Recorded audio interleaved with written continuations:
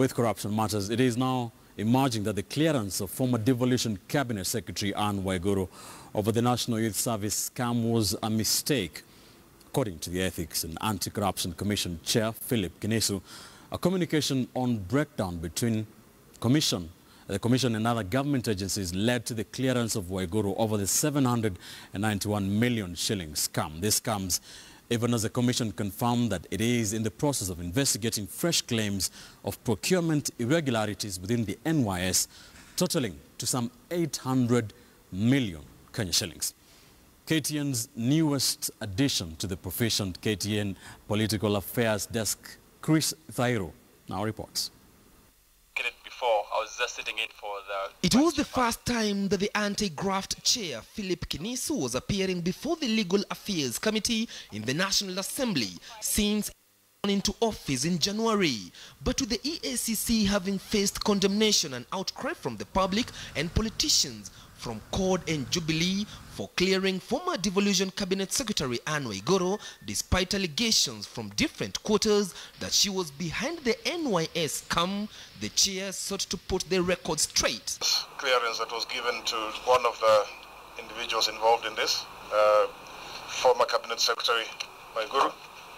Now that had to be clarified in the sense that the investigations leading to the clearance were one track. The investigations leading to the stickiness we had around 791 million were another track.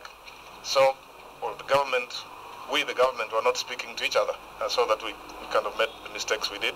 However, his statement did not go down well with members of the committee, who accused the commission of only offering lip service to Kenyans. Are we not able to exclusively investigate a matter? We need a lot of rapid response initiatives. The fight against corruption is really not going well as far as the public is concerned. On the one hand, we did one piece of work and we said that's okay. In another case, another piece of work comes up with an affidavit and it says there's a problem here. Who knows what will come up next?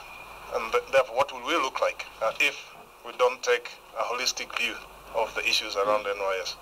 You see, most members are not very happy with the work you're doing. They really think that you're not giving us value for money. These are early days for us as well. And as you know, the fight against corruption is not a sprint. It is a marathon.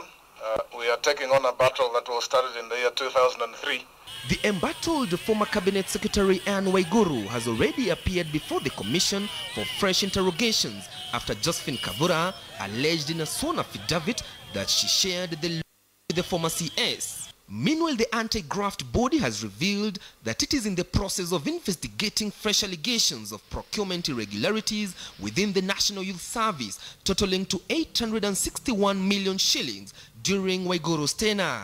The Eacc chairman also informed the committee that the UK government has agreed to hive off and return to Kenyan taxpayers 51 million shillings from the assets of the British firm found guilty of bribing Kenyan officials to win printing contracts at the Kenya National Examinations Council and the Kenya Tech 2 and the Interim Independent Electoral and Boundaries Commission.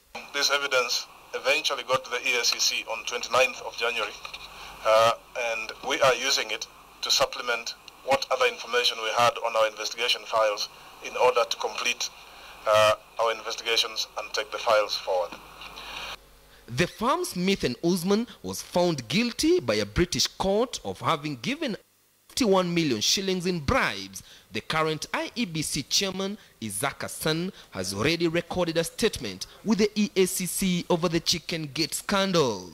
Chris Thairo for KTN News.